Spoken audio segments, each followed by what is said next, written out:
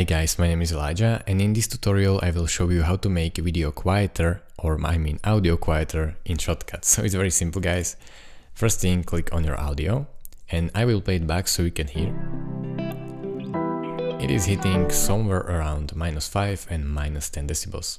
So to make it quieter, go over to filters right here, then this plus icon and type in gain. Now select this gain/volume option.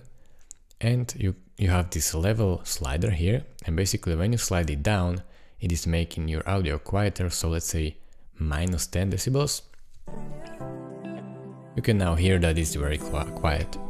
So this is how you easily do that. You can also make it louder just by dragging it to the right, and you can see in this meter how loud it gets. So I will play it back for you, and you can hear that it is much louder.